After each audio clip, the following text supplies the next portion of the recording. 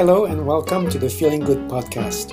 I am your host, Fabrice Nye, and joining me here in the Murrieta studios is Dr. David Burns. Hi, David. Hi, Fabrice. Dr. David Burns has been a pioneer in the development of cognitive therapy, and he is the creator of the new team therapy. He is the author of Feeling Good, which has sold over 5 million copies in the United States and has been translated into over 20 languages. He is an emeritus adjunct clinical professor of psychiatry at the Stanford University School of Medicine. Now, David, we've kind of given an overview in the last podcast about anxiety, what causes it. So today we're going to talk about the different treatment models. How to treat it. Yeah, how to treat it. But we're going to start with the models because I know you have different ways to look at treatment for anxiety. Yeah. And so let's see what those different models are. Yeah, I guess we could say there's 5 models actually. Right. If we include the biological model of anxiety, Sure, yeah. That's where you're treating it with medications and pills. And we'll certainly have a podcast addressing that issue. But the 4 psychotherapy models are the cognitive model, the exposure model, the motivational model, and the hidden emotion model. Yes. And these are completely different models in terms of their theories of what causes anxiety. And by the way, I want to say that this list will be in the show notes so people don't have to, remember what those names are. Good point. And they are each associated with radically different treatment techniques. Yeah. Now, the cognitive model we've talked about. It's the idea that when you're anxious, you're giving yourself false messages about something, like I'm going to blow it on this podcast. I'm going to screw up totally. Distorted thoughts, as we were talking about last time. Yeah, absolutely, and that the treatment is to reveal to the person that what they're telling themselves is not true. Yeah. And the cognitive model is based on the idea that there's a necessary and sufficient condition for emotional change, and that's the necessary condition is that you combat your negative thought with a positive thought that's 100% true. We've talked about this on disputed, as Alice would say.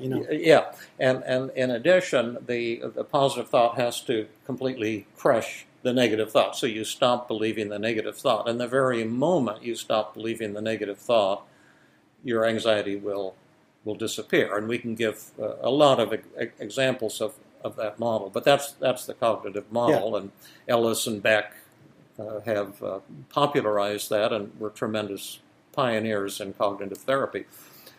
Now the exposure model is radically different. The behavioral therapists use exposure therapy, and they came along and said, no, you cognitive therapists are not right about the causes and cures for anxiety. Avoidance is the cause of all anxiety. And you show me 1,000 anxious patients, and I'll show you 1,000 individuals who are avoiding the things that they're afraid of. If you're afraid of heights, you're avoiding heights. If you have social anxiety, you avoid interacting with people, and so on and so forth. And the behaviorists say the cure for all anxiety is exposure, confronting the thing that you fear the most. And that exposure works 100% of the time, and everything else fails 100% of the time. And so you should always treat Isn't anxiety. that black and white thinking? Yeah, it's a powerful statement. And people like black and white thinking, and there's often a lot of truth behind the statement, even if it's somewhat exaggerated. But that's their point of view. I went to an anxiety disorders seminar years ago at one of the conferences, and the world's top behavior therapist was there to give this presentation on anxiety. Yeah. He's from England. I'm trying to think of his name. Yeah, you may have come to your mind. No, I don't know. Well, anyway, he's some famous guy from England. And so it was a half-day workshop on the treatment of anxiety, and he started out by saying there's only one treatment for anxiety that works, and that's exposure. You should tell your patients to confront the thing that they're the most afraid of, and this always works, and everything else always fails. That's the end of the workshop. Are there any questions? And it was interesting. He gave a kind of a funny example. He said he had a patient who had OCD, obsessive compulsive disorder, and was afraid, if you step on a crack, you'll break your mother's back. Yeah, right. And he had taken this literally, and so he was terrified of stepping on any kind of crack, and was always, avoiding on the sidewalk or this type of thing. And I shouldn't be laughing about it, but that man was probably miserable. Yeah, I'm sure he was miserable with this, and so the therapist, this world famous fellow, told him he was going to bring him into a high school gymnasium on a Saturday, and where they have all these boards with cracks between them, and that he was going to go out and stomp on these cracks and try to kill a relative. That's exposure, yeah, right. That's what he was. We're going to do the whole family. Yeah, that's what he was afraid of. So this fellow's just absolutely terrified, and he doesn't want to do it. They push him, and you've got to get in there and start stomping on these cracks. So he goes in there. He's dizzy. He can barely walk. He's so anxious and confused, and he's stomping on these boards, and then he gets an emergency phone call on his cell phone that his aunt has just died. and so the therapist said to the audience, "What would you do if you were the therapist?" No one could think of what they were doing. He said, "Well, my answer was, I told him," he says, "I told him he was doing great. Now get back on in there and see if you can kill another one."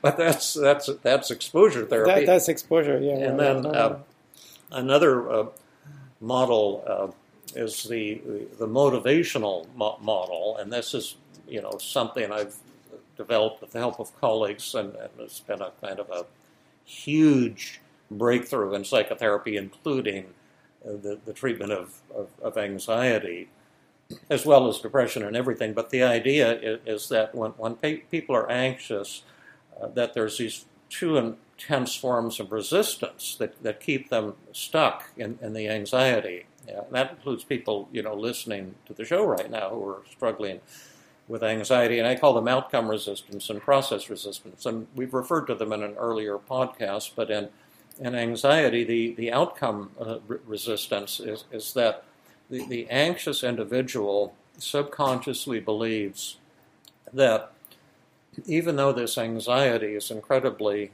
painful, if I were to be cured, press a magic button and be cured, something terrible would happen. Like the anxiety is preventing some awful thing from happening. And a simple example of that would be a woman who worries constantly about her children dying or getting in accidents, and then she subconsciously believes that this worrying actually protects them. That's the mother's love, and if she were to stop worrying, something awful would happen. I had a psychologist with public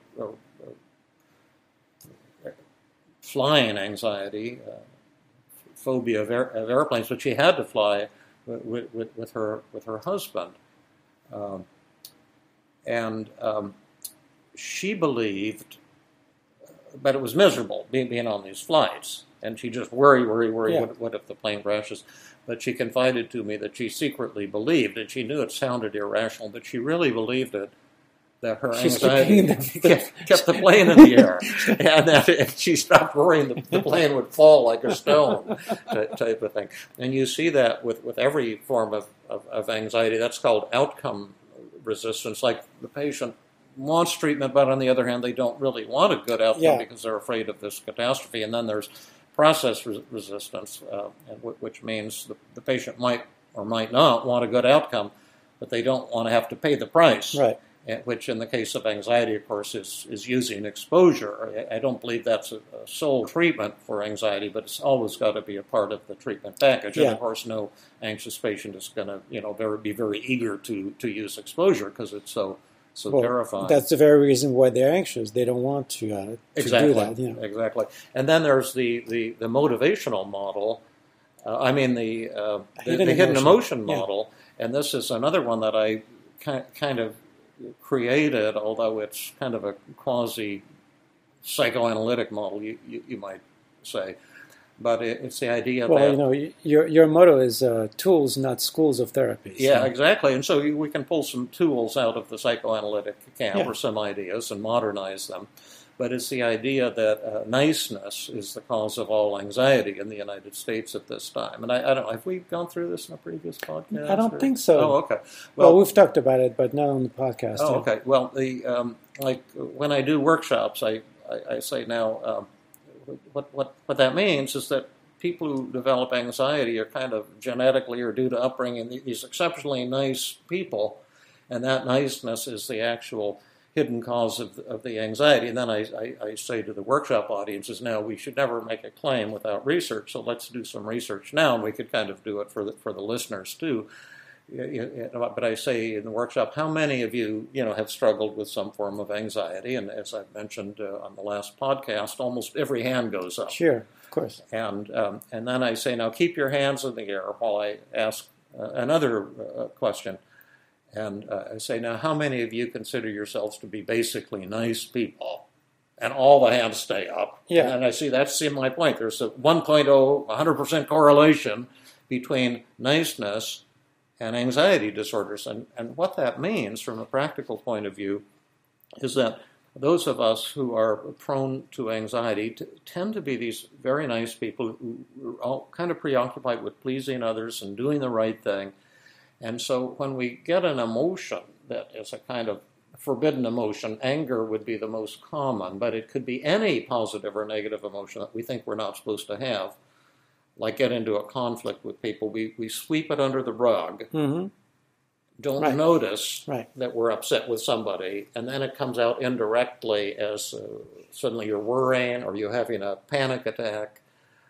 And the treatment, according to the hidden emotion model, is to bring that suppressed or repressed or hidden conflict to conscious awareness, help the patient figure out what it is they're denying. And it's generally something in their current life. It's not something from the past. It's buried in the present. It's not buried in the past. It's something like, I hate my job, but I think I'm supposed to love my job, or I want to major in something different in school, but Daddy and Mommy want me to, be a lawyer or an engineer or whatever. And so you're doing this thing you think you should do, but not what you really want to be doing. And so you help the person bring that to conscious awareness. That's the detective work. And then they have to express that feeling or deal with that problem. And when they express the feeling they've been denying or solve the problem they've been avoiding, you see usually a dramatic improvement in the anxiety, more often than not, a sudden complete elimination of the anxiety. Now, I wonder if you could say a little bit more about this, because, so let's say about, I do hate my job, but this is not acceptable. What I'm anxious about, what's the anxiety directed toward? Well, I can give you an example of that. The first patient that turned me on to this was a woman who was going to work and having panic attacks at work, and then she'd feel like every time her boss walked past her desk that she would get nauseous and have the uncontrollable urge to vomit on him. And then she'd have to go into the women's room and lie down, and then she'd eventually have to go home. And it sounded for all the world like she didn't like her job. It was too nice to admit that, but she kept insisting that she had the most wonderful boss in the world, the most wonderful job in the world. She had taken this job as a soda pop wholesale, helping a fellow with a soda pop wholesale business, and she was his right-hand woman, and she said, he gives me raises all the time, he compliments me, it's the business is growing, but I get sick, I get panic attacks at work and have to go home. So it sounds like her anxiety did not have an identifiable object, right? Well, the identifiable object was her boss. Every time her boss would come But she past said her, that she liked her boss, so she didn't. that's what made Yeah. it very Yeah, very right. puzzling. Yeah. Yeah, and she, so I used cognitive techniques and exposure techniques, and I really did high-powered work with Yeah. her, and she was very cooperative and worked hard and did her homework. She got about 50% better, but I couldn't get her all the way better. And Yeah. I used to see this with a lot of my anxious patients. They'd get like 50% improved, and then they'd get stuck. Yeah. The cognitive work, the exposure work to a certain extent, but I couldn't get them cured. And then one day she came in about the 7th or 8th session and says, Dr. Burns, I wonder if your cognitive distortions like all or nothing thinking could apply to families. And I said, I suppose so. I've never thought about it. What do you mean? And she said, well, in our family, like I was the good daughter and my sister was the bad daughter. And so I always had to get straight A's, and I always had to be the class president. And in the summer, I would have to work as a waitress to earn money for college, even in high school. And then my sister, she got to go to parties and be kind of wild and act out and do crazy and fun things. But it's a distortion because my sister wasn't a bad daughter. She also got high grades, and she's married, and she has a family, and she's a wonderful, loving person. And I'm not always as good as people think I am. I said, well, what do you mean? And she says, well, to tell you the truth, ever since I've been a little girl, I've had the dream of when I became an adult, I would work designing women's clothing. And I've painted women's clothing since I've been little. I have a tremendous feel for fabrics. Mm-hmm. And this is my dream for my life. And now I'm married. I'm out of college. I was, first in my class in college. I was president of my class in college. And I'm, working as a soda pop wholesaler. And this isn't what I want to be doing with my life. Like, when am I going to live my dream? And that was the hidden emotion, you see. And she was saying, oh, I couldn't tell my boss that. He's been so nice to me, and I should appreciate what he's doing for me. And that's that hidden emotion model. That's the first time I became aware of it. So what was the emotion that she was not allowed to feel? The fact that she wanted to leave her work and pursue her own dream for her life. So it's a hidden purpose rather than emotion? Yeah, well, it was a hidden urge that she had, a desire in this case. Sometimes the hidden emotion is anger, but in this case it was like wanting to tell her boss, this isn't the job for me. But she couldn't because she was so nice. You see, I'm not allowed to do something that would hurt somebody's feelings. That's the dynamic. And so we talked it over. I said, why don't you talk to your husband, talk to your boss, and, come back next week and see what the score is. And she came back the next week. It was like the 8th session, and she said it was going to be her last session because she'd been cured. And she said she talked to her boss and her husband. She told her boss, listen, you're the best boss in the world, and I just admire you tremendously, but I want to pursue my dream for my life, and this isn't what it is, and I'll give you 8 weeks notice, and I won't leave until you found somebody new, and I've completely trained them.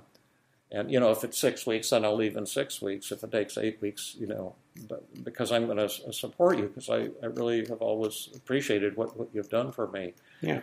But he was fine with that, and so she decided to terminate therapy, and it was like a miracle cure. And then I heard from her 6 months later. I got a letter. Thank you for the help. It was fantastic. She'd taken a couple months off, and did what she never could in high school and college. She just put on her bikini and got in the backyard and got a suntan and did all the things that she thought the other kids got to do in summer vacations, and she would go to the beach and have some fun. And then she found a woman who manufactured women's sportswear, and became an apprentice and got involved in the design and manufacture of women's clothing. And she said she was just on top of the world. And initially, I thought that model just applied to the rare patient, but eventually I discovered that this was going on with a good 80% of my patients. But to bring this to closure, we've got these 4 models of treatment of anxiety, and they each have a radically different theory and totally different treatment techniques. And then I often say to workshop audiences, which is the correct one? And the answer, how do you pick it? And the answer is they're all totally correct. And they're all effective. And if you want to be an effective therapist, or if as a patient you want to get a complete cure for your anxiety, you've got to work with all four of these models. And the reason that's maybe not a totally trivial point is because when patients go to a therapist, often the therapist is in some school of therapy. So they get one thing. Yeah. Like they'll get some psychoanalytic thing or some cognitive therapy thing or some exposure therapy thing. But I integrate all four of those models, and we'll talk about how they all work with practical examples in the next series of podcasts. So about the integration, would you try one after the other, or how would you do that? Yes, essentially, I may be working with a thought in a recovery circle, like the patient has an OCD patient. If I don't wash my hands, I'm going to, get contaminated and die, or my children will die, or a panic attack patient may have a thought during a panic attack, I'm about to die, or I'm about to go crazy.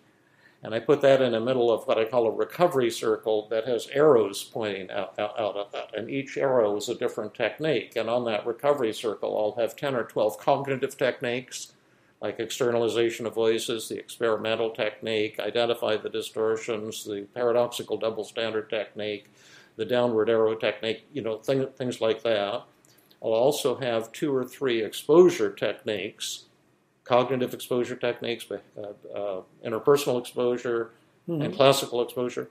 I'll also have the hidden emotion technique, and I'll also have some paradoxical agenda setting techniques, in other words, motivational techniques. Yeah. And I'll integrate all of those until I get a complete elimination of the symptoms. Right. And I won't limit it to one or the other, one or the other models. And in the next podcast, we'll show exactly how to do that. All right, well, I'm looking forward to the next one then. And that concludes today's podcast. Thank you, David. Thank you, Fabrice. This has been another episode of the Feeling Good podcast. For more information, visit Dr. Burns' website at feelinggood.com, where you will find the show notes for this podcast under the blog page, and where you can leave your comments and questions. The website has an abundance of resources for therapists as well as non-therapists, including books, workshops, a list of online training groups around the world, and much more. Theme music is Gypsy Jazz in Paris, 1935, composed and performed by Brett Van Donsel. I am your host, Fabrice Nye, and I invite you to join us next time for another episode of the Feeling Good podcast.